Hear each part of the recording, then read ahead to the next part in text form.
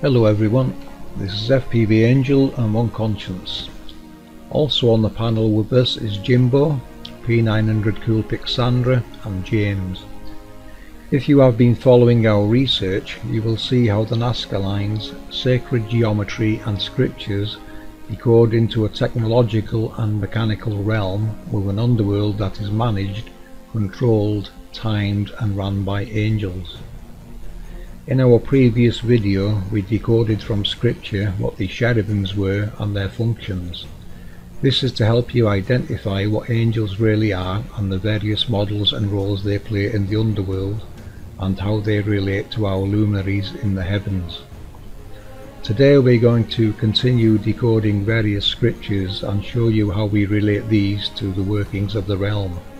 This time we look at the Seraphims in more detail and how important it is for you to understand what they are and how their looks will vary by their geographic location.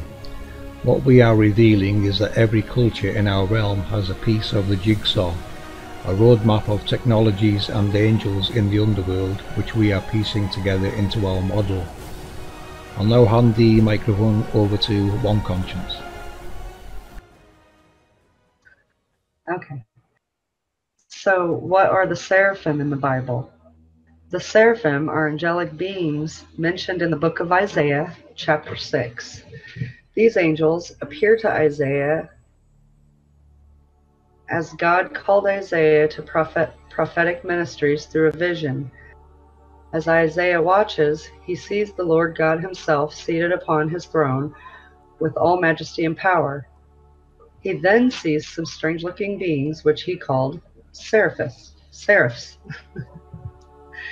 So, Isaiah 6:2, above him stood the seraphim. Each had 6 wings. With 2 he covered his face, with 2 he covered his feet, and with 2 he flew.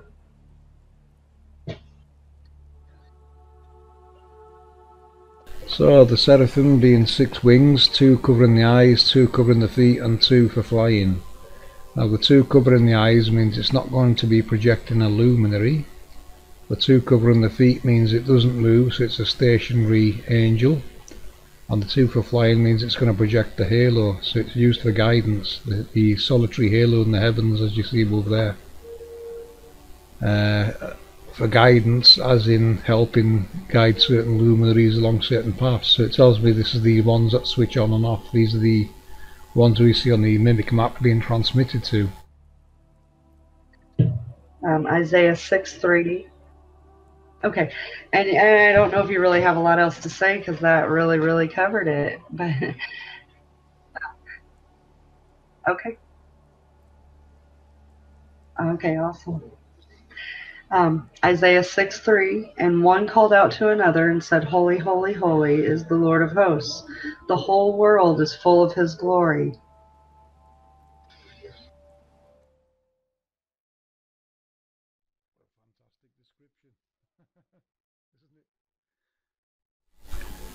Isaiah 6:7, and said, Holy. And one of the seraphim flew to me with a burning coal in his hand, which he had taken from the altar with tongs.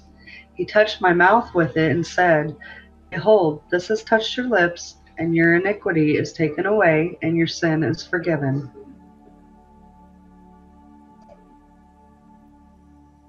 And the last bit that has to do with seraphim that I've found so far is Revelations 4:8. And the 4 living creatures, each one of them having 6 wings, are full of eyes around and within.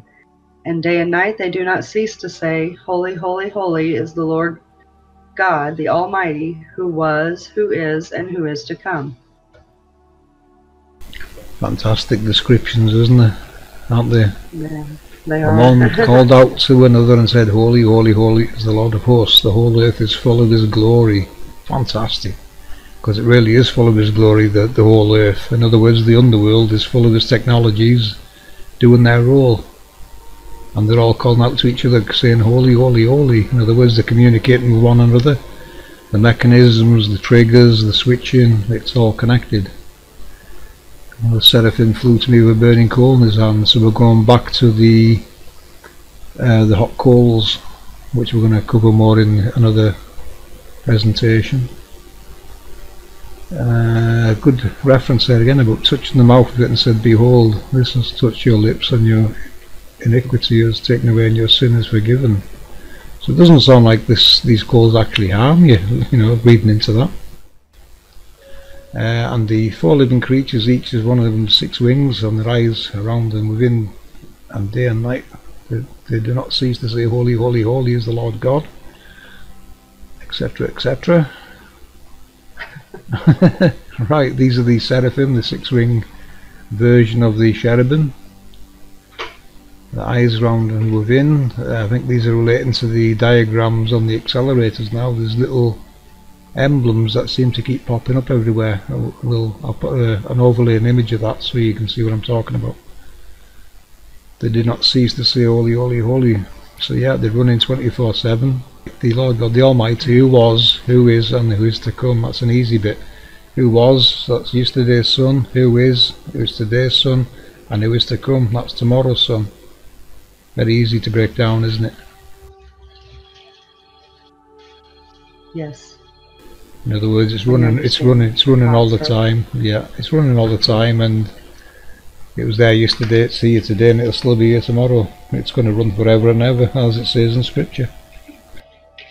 Now, jumping back to the first part, here we see Isaiah seeing a different model of angel, the 6-wing description, and what he describes as strange looking beings. The same types of description being noticed in various scriptures: beings, living creatures, cherubims, seraphims, angels. These are the different models of angels in the underworld, all having different looks, roles and functions, and are directly related to the workings of our luminaries. Have we got evidence of that in the real world? Yes. This is Crow 777's video capturing what he called a lunar wave.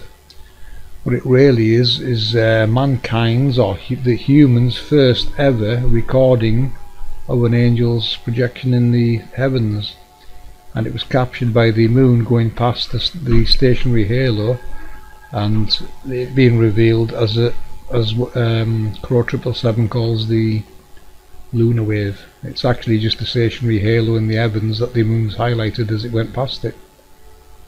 So I would say he was probably the first human in history to record a seraphim's projection. This is an animation I did here to show what's really going on. There's the projection, this is the moon going past, and these are the 2 lines that you could see going down the moon. It's always 2 lines, and that's why you're looking at a circle, 2 sides of a circle basically.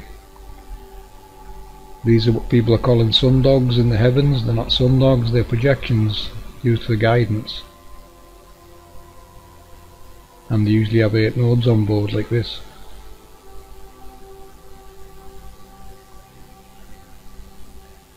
You'll see them, when you see these sundogs, you will see these around it. So we'll give Crow 777 a little award for that. First human ever to capture Seraphim's projection. So I made a special card just for that moment. But that's what we're looking at, guys, a projection. These waves that people call them, they're just projections from the technology in the underworld. And they're just going to keep coming. They're very predictable. Sandra, that's on the panel with us today, she's located a local one. She's trying to record it when the chemtrails reveal it, or other materials in the heavens reveal it. And so far she's captured pieces of it, like one node lighting up. Where you get the rainbow effect off one. And they're going to keep turning up, people. Keep scanning the skies, keep looking for them, because they're there, they exist. You're going to keep seeing them and seeing them, they're not going to go away.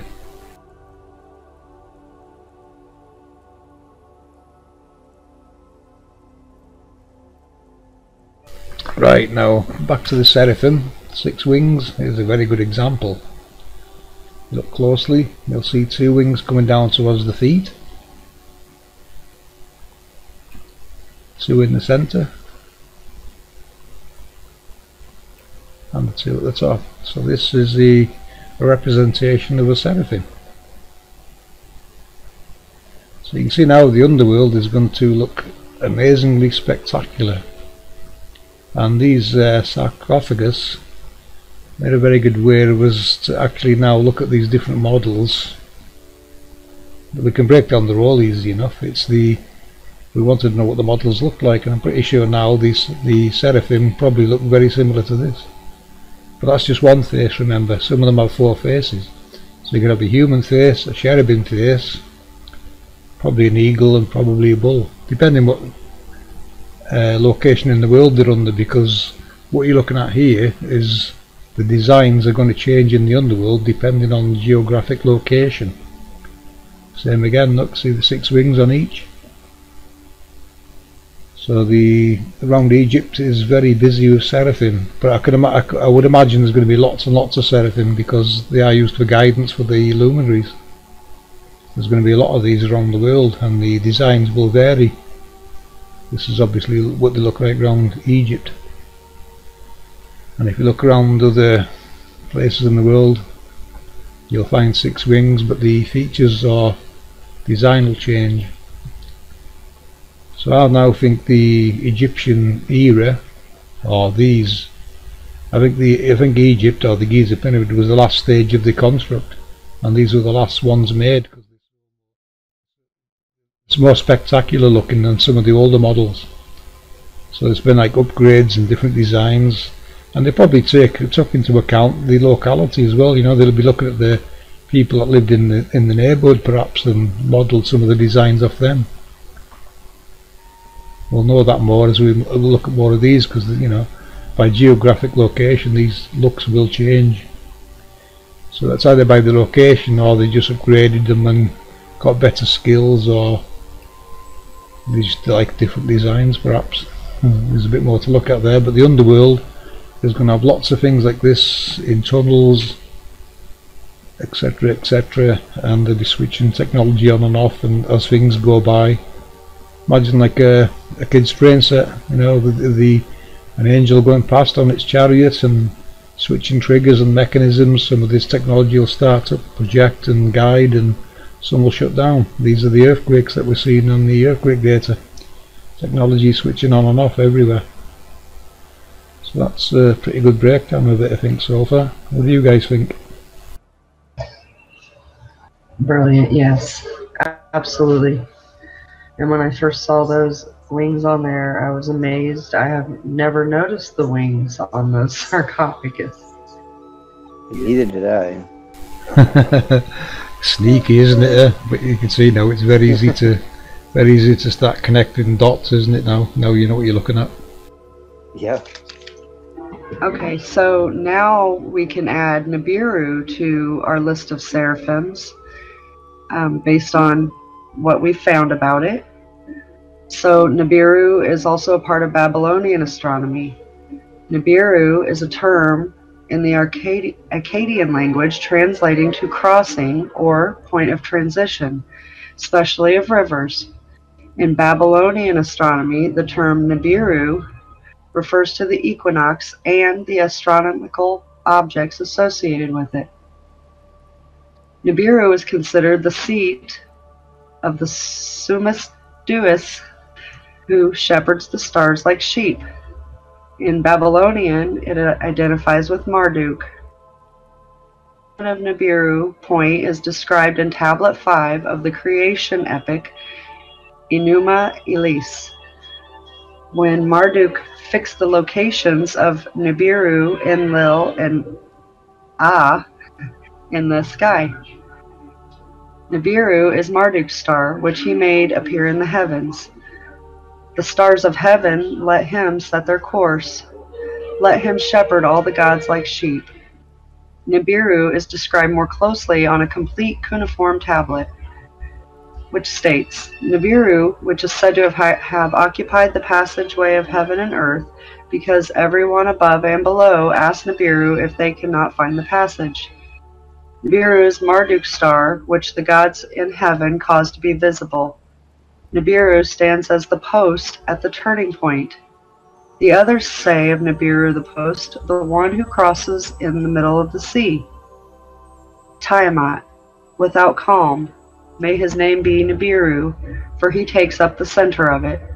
The path of the stars in the sky should be kept unchanged.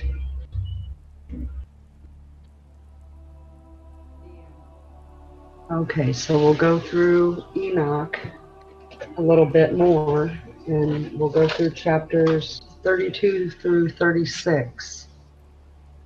From thence I went on towards the extremities of the earth, where I saw large beasts different from each other, and birds various in their countenances and forms, as well as with notes of different sounds. To the east of these beasts I perceived the extremities of the earth, where heaven ceased. The gates of heaven stood open, and I beheld the celestial stars come forth. I numbered them as they proceeded out of the gate, and wrote them all down as they came out one by one according to their number. I wrote down their names altogether, their times, and their seasons, as the angel Uriel, who was with me, pointed them out to me. He showed them all to me and wrote down an account of them. He also wrote down for me their names, their regulations, and their operations. From thence I advanced on towards the north, to the extremities of the earth, and there I saw a great and glorious wonder at the extremities of the whole earth.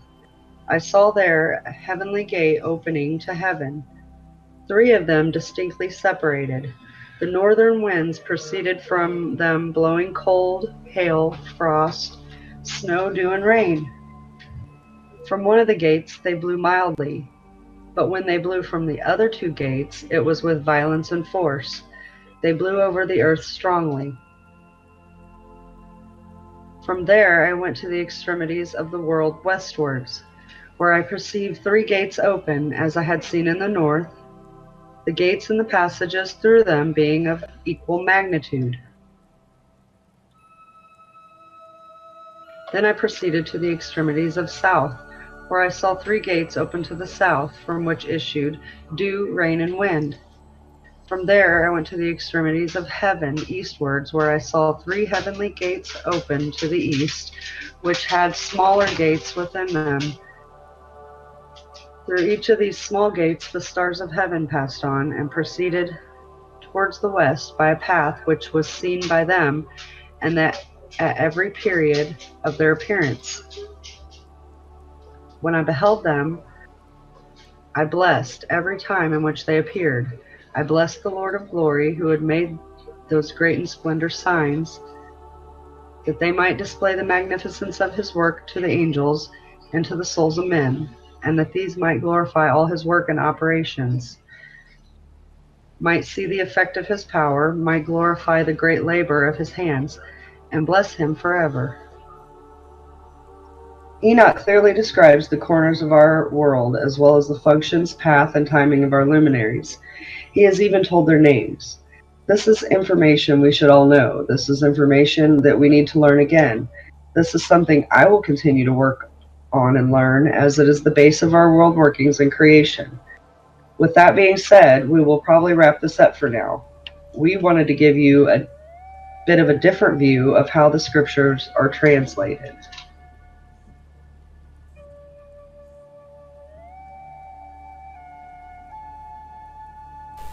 As you can see, people, our research is revealing a very intelligent creator who has created a realm which can only be described as a technological masterpiece, a construct beyond our comprehension, as our ancestors found and tried their best to describe.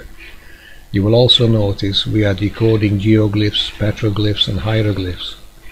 The reason for that is because they are telling the exact same story, the only difference being the descriptions of the angels, and this is due to their varying roles and different looks in different geographic locations.